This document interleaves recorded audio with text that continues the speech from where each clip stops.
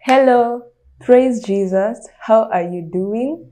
I hope that you are doing well. I hope that the Lord has kept you well because He is faithful, He is gracious, He is good to us. Thank you so much for clicking in. In case you're new here, hi, my name is Tusabe, and in this channel we discuss about the Word of God, prayers, faith, and ministry. You are in the right place. The Lord has directed you here for a reason and for a purpose. For them that keep coming back, may the Lord bless you so much, and may He fulfill His good purpose upon your lives in the name of Jesus. You are blessed of the Lord.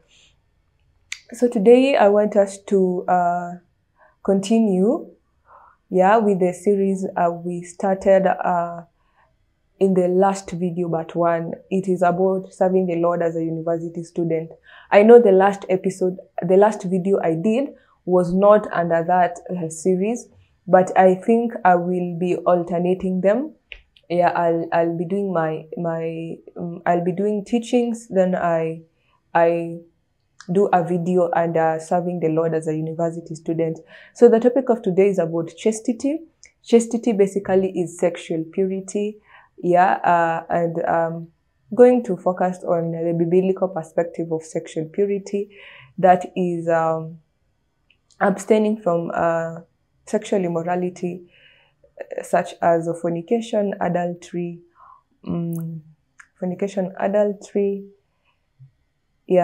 bestiality, homosexuality. Yes. And so this week, the JKUATCU Christian Union was having a chastity week, and basically to emphasize the importance of sexual purity among Christians and young Christians who are in the university. And to culminate the chastity week, they usually have the chastity week on the week leading to Valentine's, that is from 7th to 14th, a week leading to the Valentine's. And they culminated the chastity week on 12th, that was on Saturday, with a chastity walk. During the chastity walk, they just walked around JKUAT outside, that is Juja, holding placards that are written that it is in the Lord's will that we live sexually pure life, quoting Bible verses, and they stopped at various instances to proclaim with their mouth whatever it is that they are doing. And I loved the energy. I must say I loved the energy, especially coming from university students, being bold to declare that they are submissive enough, or they desire that they be sexually pure, because we know that it is the Lord that graces us. It is the Lord that graces us to embrace the word and to work towards it. And yes, so I am going to show you the videos. It's not going to be a long video, just a bit of the videos, how they did their chastity walk, so that you will be encouraged as a young person, as an adult too. And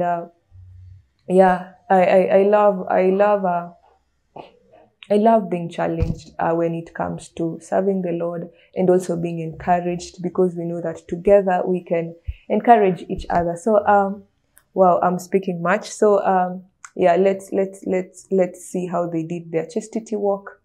Yes.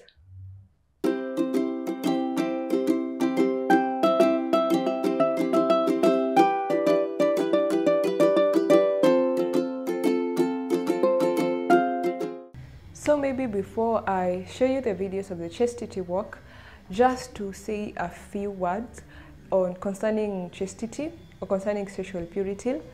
Number one is that it is the Lord's will for us to live sexually pure lives, because He has called us to purity. He has called us to godliness. He has called us to cleanliness and walking in the light, and not walking in darkness and uncleanness. I would like to read 1 Thessalonians chapter 4, verse 3 and 4.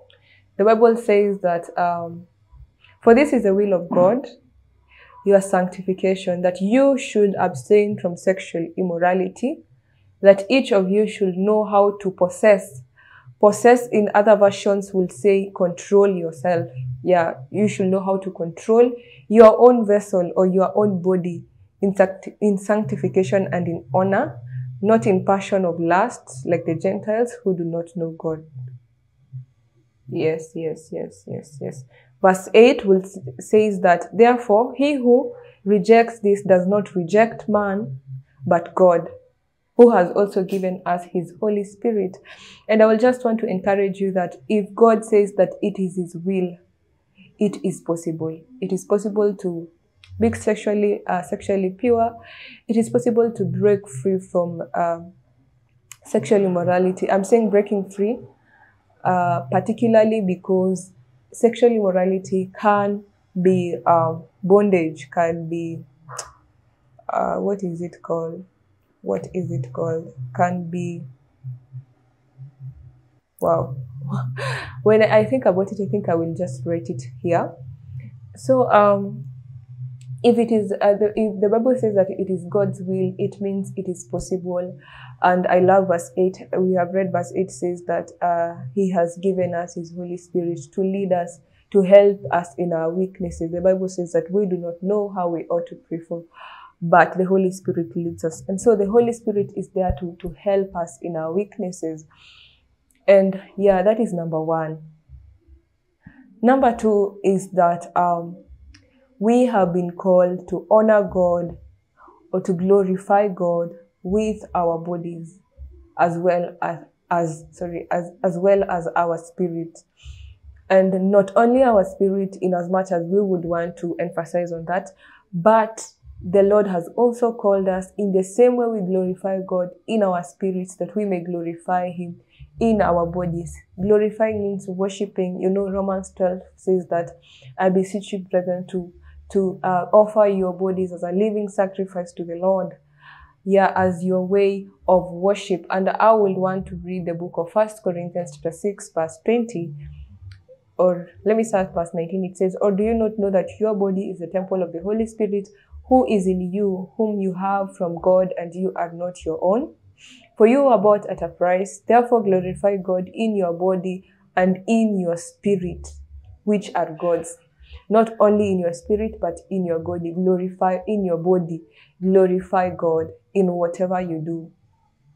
In whatever you do by your body, glorify God.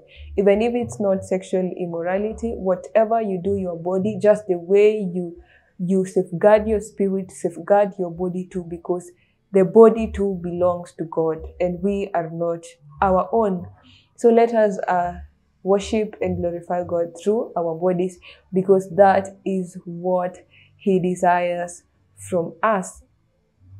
And I love what is written. I've just read First Thessalonians. That is verse, that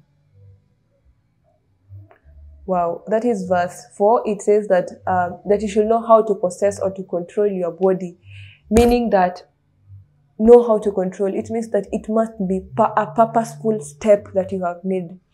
It is a conscious step that you make to control yourself.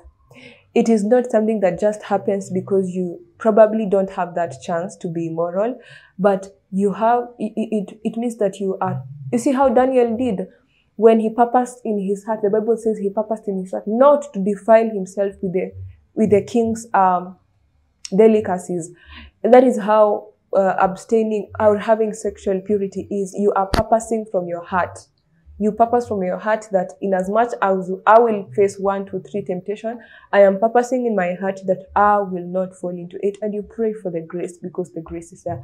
So let me not speak much. Let us see how the JKUATCU Christian Union, the JKUAT Christian Union, they did their chastity work.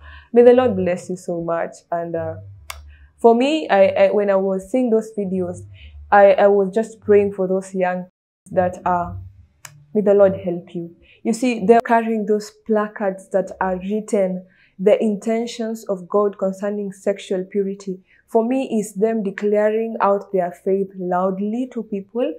It is them, having the same mind with God. It is them even having a prayer to God. It is them being totally sold out to God to receive the grace to indeed be sexually pure.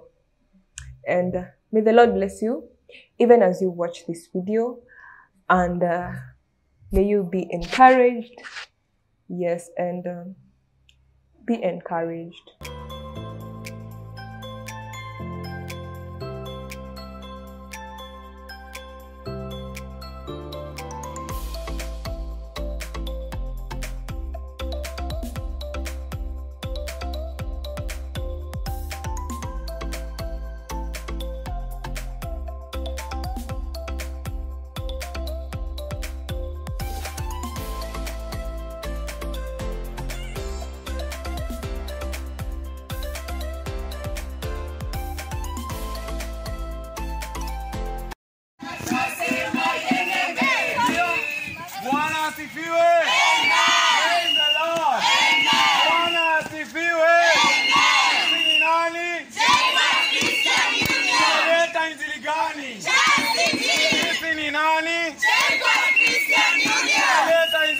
Chastity. Mwili wangu mali ya Mungu. Mwili wangu mali ya Mungu. Bwana asifiwe.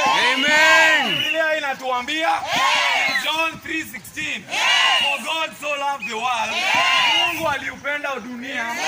He gave his only son. Kwa mwanake wa pekee. Amen. Whoever believes in him, atakaye muamini, shall have eternal life. Shall have eternal life. Atapata uzima wa milele. Hapa kuambia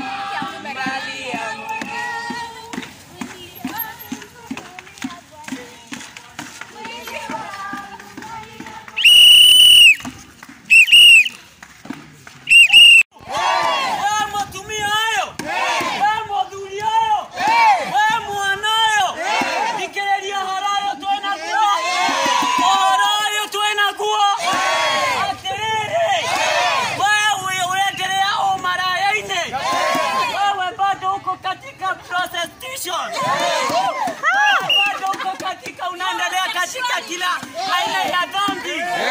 Mwathani agochwo. Kiugo kia Ngai kirauga atiriri.